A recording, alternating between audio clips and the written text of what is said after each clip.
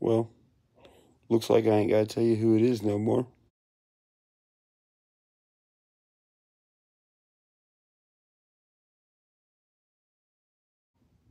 You of all people. After everything you stand for, you preach, after all the things you said about we should get the genre together and all this shit, you have to end up like one of them. You know how disappointing that is, bro? Not just for me. You know how disappointing that is for the fucking listener? For the ones that grew up listening to this country rap shit?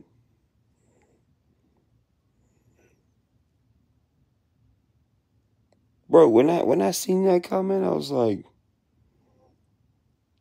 he knows it's him. I didn't even say a name in the video. He knows it's him.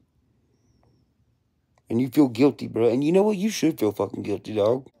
Because I ain't never done shit to you except for help you, bro. I'm the one who helped you get the courage to even do this shit in the first place. You've already admitted that before in a fucking interview, multiple interviews.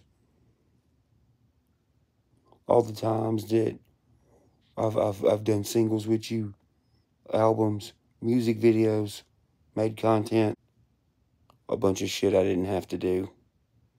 A bunch of shit where I stopped what I was doing to help you. A bunch of fucking time that I wasted helping a motherfucker who just wanted to backstab me like 90% of the other fucking people.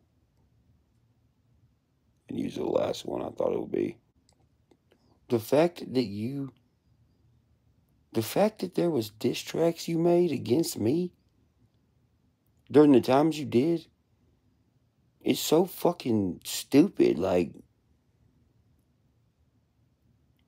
bro, like I said, I ain't never done nothing to you, fool. And then during the times that these diss tracks and shit was made, was during some of the like roughest times of my fucking life. By the way, these diss tracks never came out. To anybody who's wondering, no, they were made and then he would come hang out in my yard and smile in my fucking face. No wonder you're always fucking having anxiety, bro. Because you've been fucking hiding this shit for a long time. Even when I was fucking helping you. During a time when I was being sued in court by all these bums. Spending millions of dollars in court. During a time when I got robbed by my own fucking mother of fucking millions of dollars. Spent a bunch of money on fucking houses for fucking people that I didn't even know. During a time where she destroyed my fucking house. I'm still fucking remodeling this house from her fucking it up. You and your buddies out here trying to fuck my shit up even more. You secretly making diss tracks and shit about me. And then coming to my house and smiling in my face. I've known about some shit for a while. I just didn't want to believe it. Especially since all the shit I've been through. The last thing I wanted to believe was that it was you being one of those shitty motherfuckers. But shit, I should have known. I should have took a hint. I mean, you're the middleman for every fucking thing, right? Middleman for the Bravo shit. Middleman for the Jelly Roll shit. Middleman for the Tom shit 2 weeks ago at my house.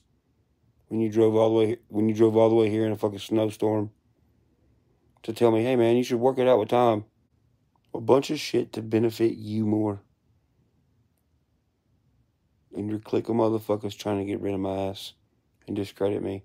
After all the love I've showed y'all, you, and the other ones who's trying to do the same shit, discredit me and just fucking rob me and fucking try to make me look crazy and shit. For what? For what?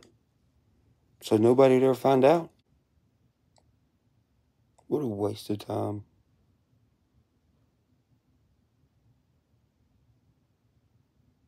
You know, you gotta be a shitty motherfucker to do that kind of shit while I'm going through all that.